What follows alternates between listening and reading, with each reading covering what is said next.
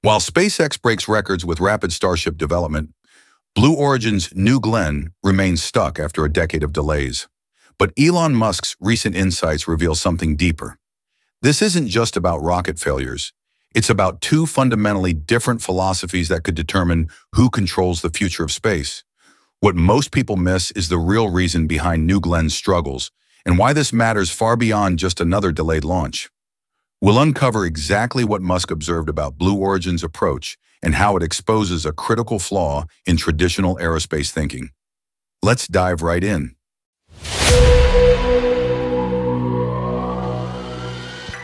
When you look at the numbers, New Glenn's development story reveals a stark engineering reality that most people completely miss. This rocket began development in 2015. That's a full decade of work for a vehicle that only achieved its first flight in January 2025. To put this in perspective, SpaceX developed the entire Falcon 9 from design to first flight in just over 4 years, and even ULA's Vulcan rocket, which uses the exact same BE-4 engines as New Glenn, has already completed 3 successful flights. But here's what few people realize about the technical challenges Blue Origin faced. Unlike most rocket companies that build expendable vehicles first and add reusability later, Blue Origin jumped directly from their small suborbital New Shepard to a massive orbital-class booster with full reusability built in from day one. Think of it like trying to design a Formula One race car that can also transform into a perfectly functioning helicopter. The engineering complexity multiplies exponentially. The BE-4 engines themselves tell this story perfectly. Each of New Glenn's 7 first-stage engines generates around 550,000 pounds of thrust at liftoff, but these powerhouses faced years of combustion instability issues that delayed their qualification. Getting all 7 engines fitted, tested, and ready for flight requires completing a static fire test, where the engines fire on the pad while the rocket is held down. Imagine testing 7 jet engines simultaneously while making sure none of them destroy the others. And here's a detail most people overlook. Blue Origin's approach to testing follows their motto, gradatim ferociter, meaning step by step, ferociously. This summer, they successfully completed critical module activation tests for the rocket's hydrogen peroxide-powered systems, including reaction control thrusters and hydraulic systems for the aft section. These systems are like the rocket's nervous system, controlling complex operations during flight. But they represent just one piece of an intricate puzzle. The current timeline for their September 29th mission reveals just how tight their schedule really is. They still need to complete vehicle stacking, roll out to Launch Complex 36 in Florida, conduct a wet dress rehearsal that's fully fueling the rocket without ignition, attach NASA's Escapade payload, and secure their FAA launch license. We'll come back to this point later. But this compressed timeline is creating pressure that could determine Blue Origin's entire future trajectory. But this is just the beginning. What's really surprising is how this technical approach reveals a fundamental philosophical divide that's reshaping the entire space industry. This leads to a remarkable discovery about how the modern space industry actually works. While Blue Origin follows traditional aerospace methodology, extensive ground testing, careful validation, and deliberate progress, SpaceX has pioneered something completely different. Rapid iterative testing with multiple prototypes to quickly learn and adapt from real-world failures. And here's what's truly noteworthy about this contrast. SpaceX's Ship 37 recently completed extensive ground testing, including checks of its redesigned hot stage ring and reinforced grid fins, modifications intended to improve booster stability and reduce stress during stage separation. But here's the key difference. SpaceX can test, fail, improve, and test again within months, while Blue Origin faces intense pressure to succeed on their very first orbital mission attempt. The competitive landscape tells an even more compelling story. As we'll see in the next section, SpaceX continues advancing their Mechazilla launch tower, that massive structure designed to catch the super heavy booster during descent. Engineers are refining the chopstick arms and testing updated software controls for precise timing and positioning, aiming for a full booster catch before year's end. Meanwhile, Blue Origin must achieve their first New Glenn launch and booster recovery largely on schedule, following their much more deliberate approach. But there's a detail most people overlook about the economic implications. Blue Origin struggled to meet their public goal of flying 8 times in 2024, something already out of reach, contrasts sharply with SpaceX's ability to maintain regular launch cadences while simultaneously developing next-generation vehicles. This isn't just about bragging rights. It's about proving commercial viability to customers and investors. Why would SpaceX accept this risk of rapid iteration over careful testing? The answer lies in market dynamics. First, faster development means capturing market share sooner. Second, real-world data from actual flights often reveals problems that ground testing simply cannot predict. And most importantly, this approach allows SpaceX to offer increasingly competitive pricing while reinvesting profits into even more ambitious projects. The timeline significance becomes clear when you consider future missions. Blue Origin plans to send their first Blue Moon lander, Mark 1, on a demonstration mission next summer. This 8-meter-tall lander is designed to deliver about 3 metric tons of cargo to the lunar surface, testing critical systems including the BE-7 engine, cryogenic systems, and precision landing capabilities within 100 meters of a target. And here's why this changes everything. And this is where things get interesting, because Blue Origin's next few months could fundamentally alter the trajectory of commercial spaceflight. If they successfully launch and recover New Glenn's first stage on September 29th, they'll finally demonstrate reusability that makes them competitive with SpaceX's Falcon 9 and Falcon Heavy. But what happens if they fail again or face another delay? The realistic prediction based on available data suggests Blue Origin faces a critical inflection point. Their acquisition of Honeybee Robotics, which develops systems like PlanetVac for soil collection and Lister for measuring lunar subsurface heat, shows they're building comprehensive lunar capabilities beyond just transportation. This positions them uniquely for NASA's Artemis program, where their single-launch approach for lunar missions offers advantages over SpaceX's more complex multi-launch, orbital refueling requirements for Starship HLS. But here's what few people realize about the long-term implications. Blue Origin's careful, methodical approach might actually prove superior for certain mission types, especially those requiring extreme reliability over rapid iteration. Think of deep space missions to Mars or complex lunar surface operations, where you can't afford to fail fast and learn. You need to succeed on the first attempt. The potential challenges ahead are significant but not insurmountable. Blue Origin must prove they can maintain regular launch schedules while keeping costs competitive. They need to demonstrate that their decade of careful development translates into superior reliability and performance. Most critically, they must show that their approach can adapt quickly enough to compete in an industry increasingly dominated by rapid innovation cycles. What's truly remarkable is how this competition is quietly determining who controls the space economy of the next decade. SpaceX's rapid iteration has given them early market dominance, but Blue Origin's methodical approach could prove more sustainable for complex, high-stakes missions. The contrast between SpaceX's move fast and break things mentality and Blue Origin's step-by-step ferociously philosophy isn't just about corporate culture. It's about two fundamentally different visions for how humanity expands into space. The September 29th mission isn't just another launch date on the calendar.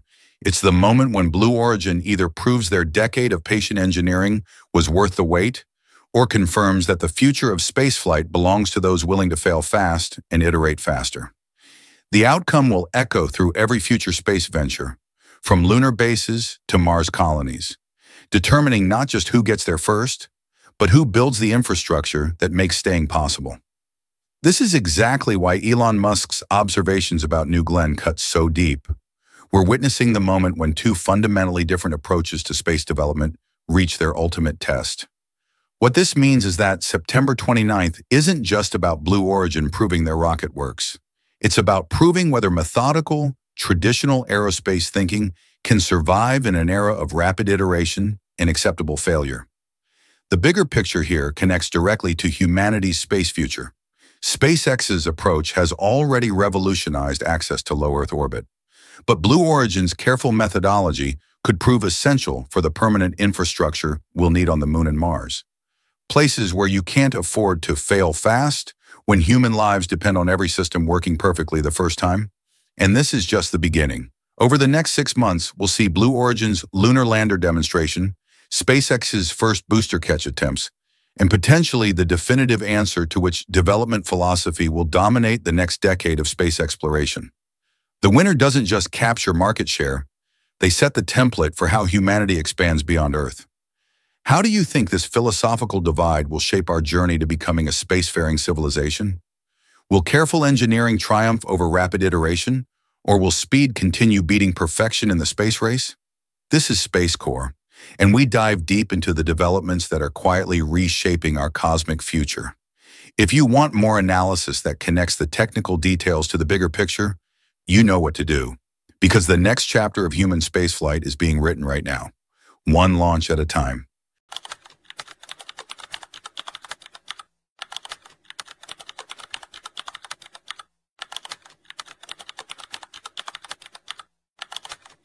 China's Tiangong station just achieved what seemed impossible, cutting fuel consumption by 90% while the ISS burns through 800 kilograms annually just to stay in orbit.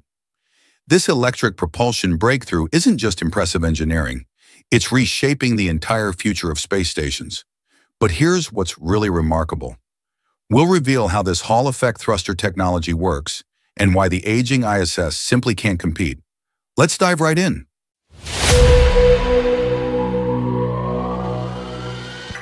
When most people think about keeping a space station in orbit, they imagine rocket engines firing briefly to nudge it back into position. But China's Tiangong station has fundamentally changed this equation with a technology that sounds like science fiction. Electric propulsion that uses charged particles moving at 30 times the speed of sound. Here's the technical breakdown that's got NASA taking notes. The Tianhe core module houses 4 Hall effect thrusters, each operating between 0.5 to 10 kilowatts, and producing 80 millinewtons of thrust. To put this in perspective, that's roughly the force of holding a piece of paper in your hand. But in the vacuum of space, this gentle push becomes incredibly powerful over time.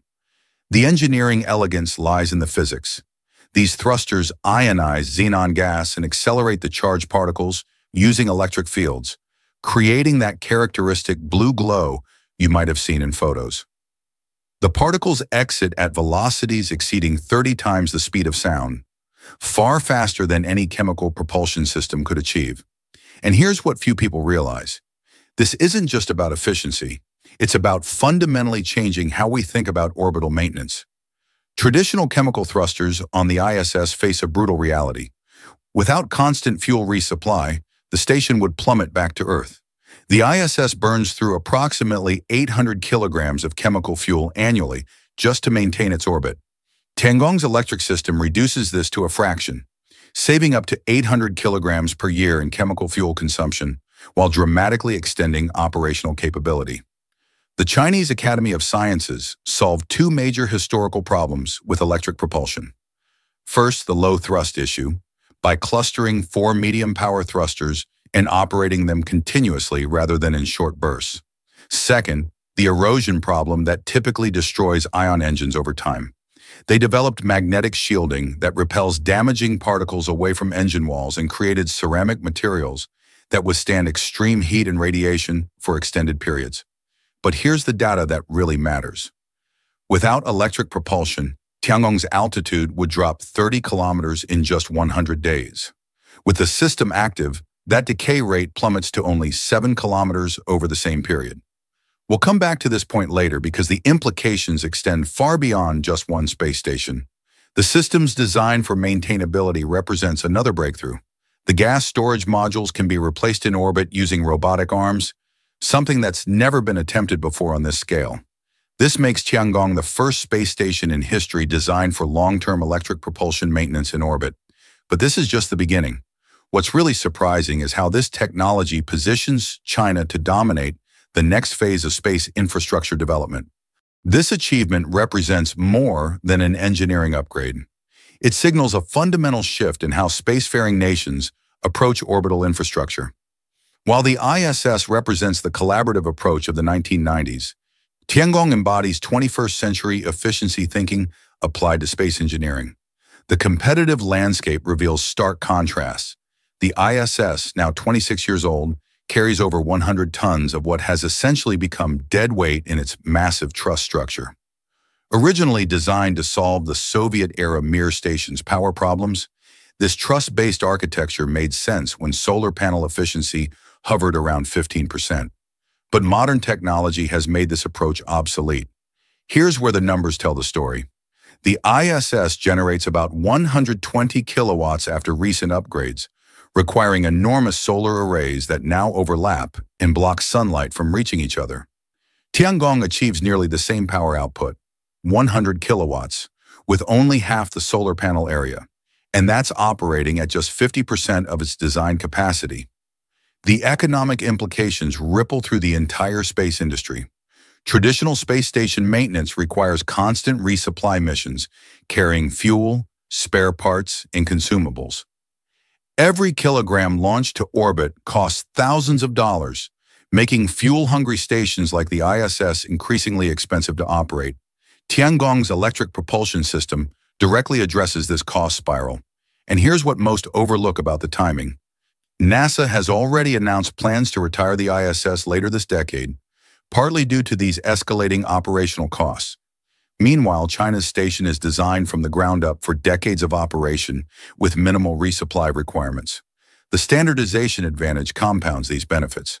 The ISS uses at least 5 different docking systems, SSVP, CBM, APAS 95, and others, reflecting its piecemeal construction by multiple nations over decades.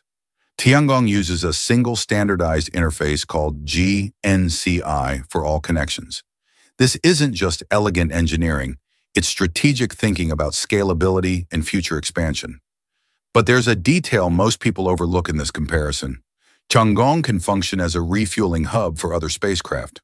When a cargo ship docks at one end and another spacecraft at the other,